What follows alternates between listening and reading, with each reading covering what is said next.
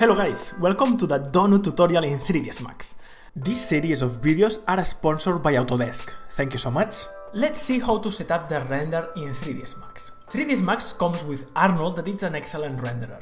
So far we have been using physical material on the materials, and this will be fine rendering with Arnold, with V-Ray, with Corona, with everything else. Arnold has his own specific material, but if you are starting, can be overcomplicated, and some people complain about Arnold being difficult. I can tell you it's not difficult. Physical material is very basic. You have color, roughness, transparency, subsurface scattering, and emission. It's the basics. If you need something more advanced, you can go to Arnold Surface, and will work fine on viewport and on rendering with Arnold. So keep with it so far. Now for the settings, we will press F10, and here you can see all the Arnold settings. From renderer I can switch to V-Ray or whatever you want, but I will stick with Arnold. In 3ds Max we have production and active shade. Production is when you press F10 or F9, you will create a production render, that is this. Now we have Arnold Renderview, that is an advanced way to create your renders, but this is as well a production render. As you can see, you can update in real time. The production rendering mode, all the parameters here are fine to adjust this Arnold render view. But if you want to adjust whatever you are doing on viewport, because this is active shade, you need to switch to active shade mode. And now we are changing the parameters that happens on viewport. You have a lot of values here, but wait a second, I am using CPU right now, and for that to be faster, I would like to switch to GPU. Arnold can render perfectly fine with CPU or GPU. And to change it, you go to System, Device, and you will switch CPU for GPU. You don't need to change anything else, the materials are the same. What you will see is that on Arnold Renderer, you cannot tweak these parameters, but if you want simplicity, this is perfect. And for now, because it is a basic tutorial, forget about all of this here. We only have camera samples here, and you should focus only with these ones. People saying that Arnold is very complicated because you have a lot of values. Forget about it. If we have one value, bigger values will mean that the renderer will be cleaner, less noise, and will be slow. And lower values will be faster renderers with a little more noise. 3, for what we need to do, it's fine. Now, if we want to do optics to do the noising, go lower, and on imagers, we have root imager.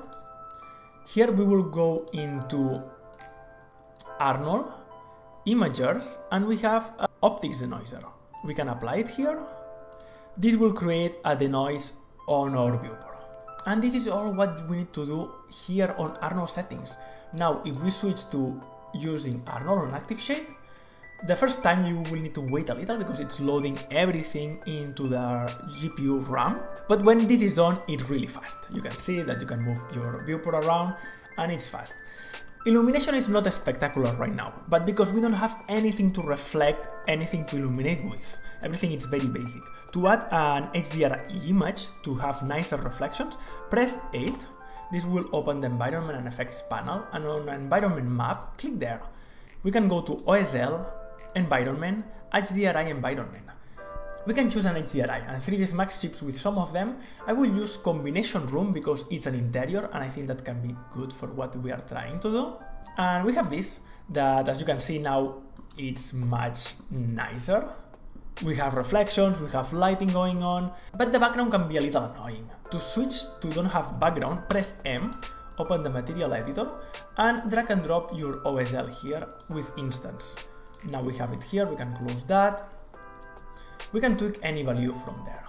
You can tweak the rotation, for example, of the environment, but something that I do always is use custom background, and it will switch to a black, and you can change the color if you want. Now the illumination is still happening with the HDRI, but the background will be whatever you define. And you can see the reflections going on and the soft shadows from the HDRI. I think it's quite nice. Let's add something on the ground. Can be a plane, and let's move it a little below to cast some shadows. The material can be maybe better. Let's add a physical material, and you can control it from here. We can add a blue color and apply this to this ground. Now, sometimes some people like to use a lot the wireframe color. but the wireframe color only changed the wireframe color on viewport, but not this color on the physical material, because it's only for the wire color. But OSL has something cool, and I will show you, is that we can access this wireframe color. For this we need to go to a scene attributes and we will check wire color. This will get whatever color our object has. Now switching this color there to green, it will not make an effect right away. You need to turn off and turn on the active shade, and this will trigger this to recompute, as you can see. So it's simply another option you have to change colors based on a wireframe color. I think that it's good always to know all these kind of tricks and can be quite useful. Now this is very reflective, as you can see. If we go to the physical material, we have IOR. Increasing this will make it even more reflective, only so you can see, can create like a mirror. And roughness will create it more roughness material, so it will scatter light around. And with this, together with 1.6, let's add a light, because maybe the HDRI is not enough. If you go to the lighting, we have photometrics that will work with Arnold again, but I like quite a lot to use the Arnold Lights. You click and drag and we have an Arnold light, and you will see that they are pretty handy. We have multiple types of lights here: point, distant, spot, quad. Quad, I like it. You can increase the dimensions of this quad light to make it more soft, like a studio light. The intensity is not too much, so on exposure we can go to 15. And intensity 1.5, for example, we can see that now we start to see something there. If we change the color of the light to something more yellow, you can see that for the color of the light you need to refresh active shade to be visible. Sometimes there are some elements that are not directly visible on viewport if you don't do a refresh. Something I like quite a lot from the Arnold Lights are the spread. 1, it means that it's spread totally. If we go to 0, will be like a directional light. You can see it creates a rectangular light that can be cool depending on the look that you want to do. And intermediate values will create intermediate results, so it can create this kind of a spread. Now let's tweak some materials.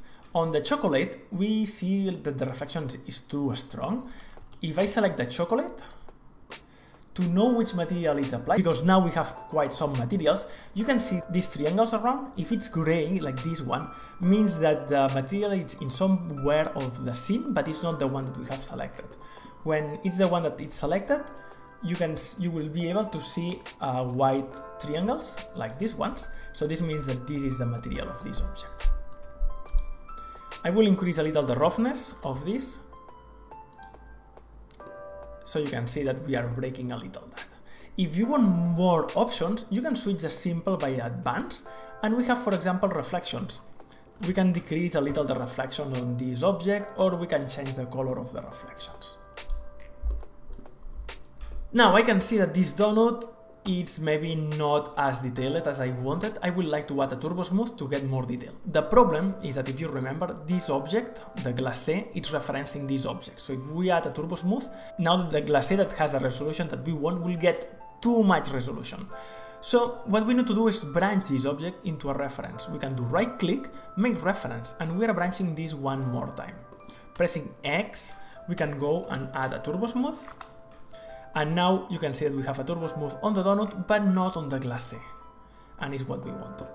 Now let's check this glacé, that I think that the glacé, it was this one, as you can see. And I would like to add a boom map. On the boom map, we can drag and drop and get a noise map. I like the noise. We have Uber noise as well. You can use whatever. The Uber noise, maybe it has more options, but the noise is more simple. We don't see much now. I think that it's because the scale is too big. We can go to 2, but we will not see much neither.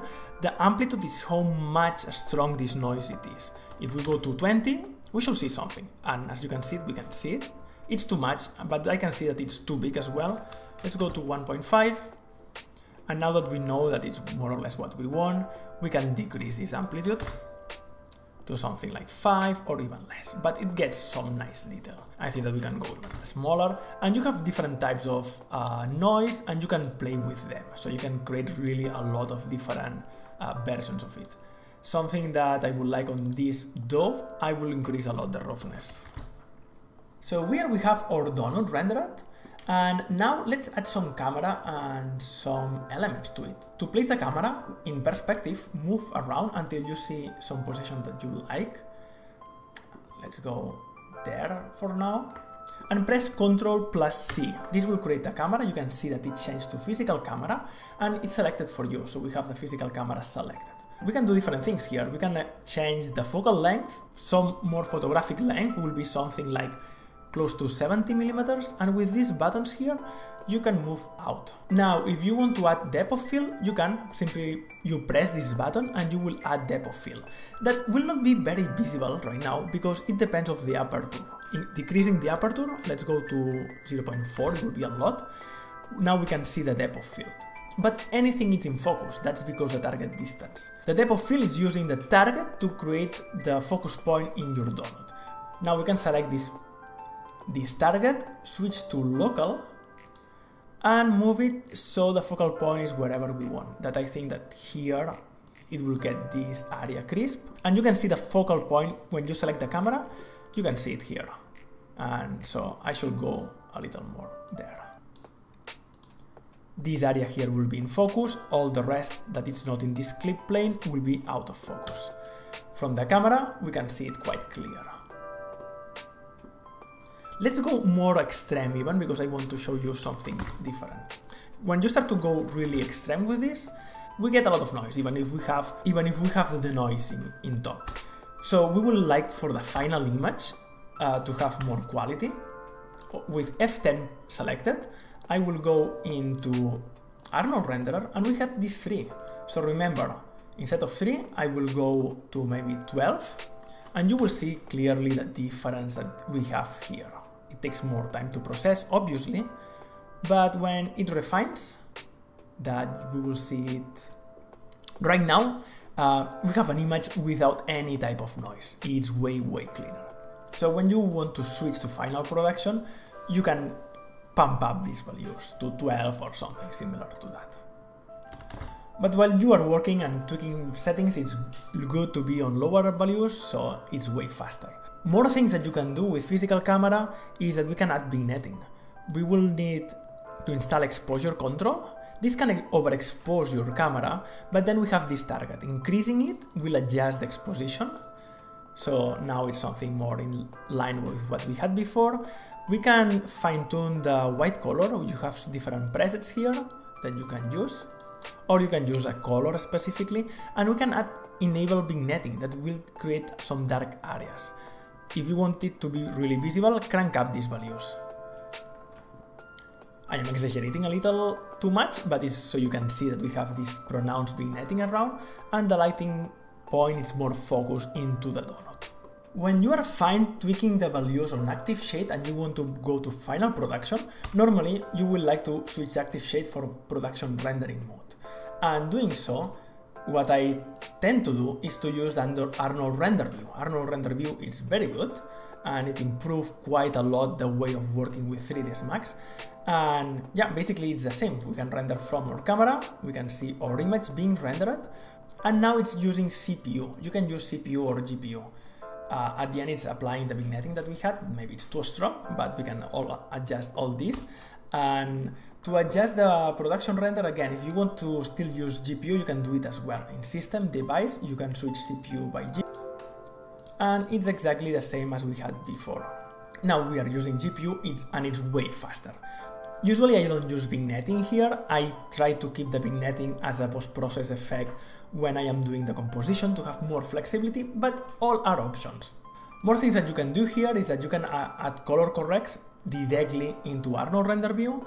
This gives you a lot of control if you want to tweak the shadows of the image or contrast or whatever. You can do it from here, and you can add multiple of that. You can add an optics denoise that will run in top at the end. And we have Light Mixer. Light Mixer is really powerful. You will see the different light that we have. Right now we only have one light and an HDRI. To see the lights here, we need to create a light group manager. We have an Arnold light. We can create whatever name will be lights. we need to create this light group and we plug this light here. With one light doesn't make so much sense. And now the cool thing is that with this light, we can turn on or off the intensity of the light. You can see it on the reflect here. If I turn it off, there is no light. So we can adjust the HDRI environment from here. We can turn off the HDRI intensity from here and increase the light intensity. So it's really flexible and you can do a lot of things with the Arnold Renderview. And here is where you are supposed to export the final render when you need to save it in whatever format you want to use. So this has been a quite basic tutorial around Arnold and how to prepare your scene to render this donut scene with Arnold. As you can see, a lot of people think that Arnold is really complex, but I don't think it is. You can make it complex if you want, and it's the powerful of Arnold, it has a lot of options, but if you want to keep it simple as we did, I think it's very simple. With very few values, you can control the quality of your renderer, you can use physical material, that is a quite simple solution to render most of the materials that you will need. And yeah, it's an excellent renderer. I hope that you liked this video. If so, please share it with your friends, give a like, give a comment, and don't forget to subscribe because now we have to do the last episode that will be fluids. We will create some interesting fluids to finish the composition of our donut.